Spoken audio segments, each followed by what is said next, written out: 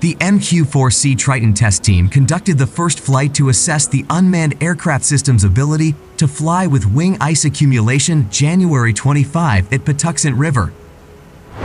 This was the first of approximately 15 flights planned through spring 2023 that would clear Triton to fly in icing conditions. Triton's ability to fly in icing conditions is a top priority for the fleet, said Captain Josh Gare, MQ-4C Triton Program Manager. The greater ability we have to fly in harsh weather conditions, the more capability we can provide to the fleet. In late 2022, the Integrated Test Team, ITT, installed 3D printed nylon ice-shaped blocks designed to simulate ice accumulation on the wings and V-tail if the aircraft were to fly through moderate icing. The orange-colored ice shapes are coated with a coarse grit that makes them textured and rough like ice accumulating inside a freezer, said Amanda Marge, MQ-4C Triton lead test engineer.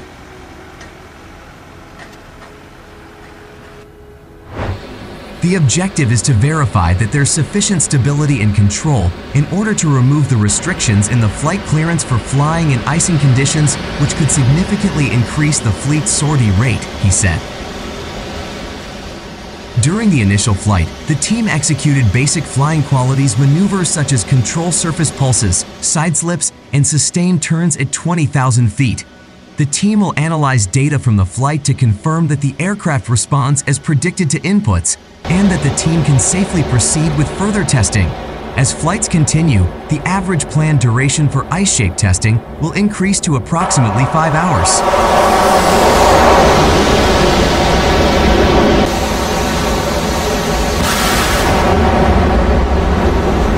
The Triton will fly with this simulated ice accumulation on the wings throughout the points in the operational envelope to determine the impact on aircraft flying qualities and performance. The testing will enable the MQ-4C to transit through moderate icing later this year. This timeline will support the deployment of the latest MQ-4C multi-intelligence variant, Gare said. The MQ-4C Triton is a long-endurance, high-altitude UAS that provides up to 24 hours of flight time. It is conducting overseas intelligence, surveillance, and reconnaissance (ISR) missions. The Navy conducted its first test flight of the MQ-4C Triton in its upgraded hardware and software configuration July 29 at NAS Patuxent River, beginning the next phase of the unmanned aircraft's development. The MQ-4C Triton flew in its new configuration, known as Integrated Functional Capability, IFC-4, which will bring an enhanced multi-mission sensor capability as part of the Navy's maritime intelligence, surveillance, reconnaissance, and targeting (MISR&T) transition plan.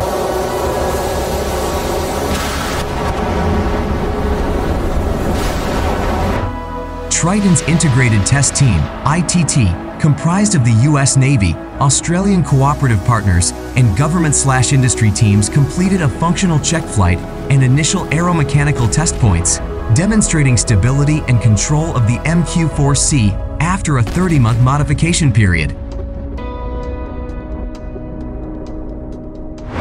Today's flight is a significant milestone for the program and a testament to the resolve of the entire ITT, their hard work, and passion for test execution and program success, said Captain Dan Mackin, Persistent Maritime Unmanned Aircraft Systems Program Manager. This flight proves that the program is making significant progress toward Triton's advanced multi-intelligence upgrade, and it brings us closer to achieving the initial operational capability, IOC, milestone. Multiple Triton assets have been modified into the IFC-4 configuration in support of IOC in 2023. A single test asset is in the current IFC-3 configuration to support the sustainment of deployed systems as well as risk reduction for IFC-4. Currently, 2 MQ-4C Triton aircraft in the baseline configuration known as IFC-3 are forward deployed to 7th Fleet in support of Early Operational Capability, EOC, and Commander Task Force, CTF-72 tasking. VUP-19 will operate Triton to further develop the concept of operations and fleet learning associated with operating a high-altitude, long-endurance system in the maritime domain. The MQ-4C Triton has already had a tremendous positive impact on operations in US and DOPACOM and will continue to provide unprecedented maritime intelligence, surveillance, and reconnaissance capabilities, which are especially critical to national interests with the increased focus in the Pacific, Mackin said.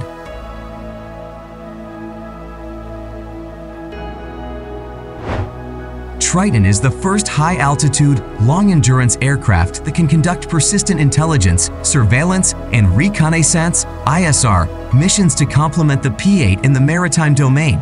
The Navy plans to deploy Triton to 5 orbits worldwide. Today's flight is a significant milestone for the program and a testament to the resolve of the entire ITT, their hard work, and passion for test execution and program success, said Captain Dan Mackin, Persistent Maritime Unmanned Aircraft Systems Program Manager. This flight proves that the program is making significant progress toward Triton's advanced multi-intelligence upgrade, and it brings us closer to achieving the initial operational capability, IOC, milestone. Multiple Triton assets have been modified into the IFC-4 configuration in support of IOC in 2023. A single test asset is in the current IFC-3 configuration to support the sustainment of deployed systems as well as risk reduction for IFC-4. Currently, 2 MQ-4C Triton aircraft in the baseline configuration known as IFC-3 are forward deployed to 7th Fleet in support of Early Operational Capability (EOC) and Commander Task Force (CTF-72) tasking.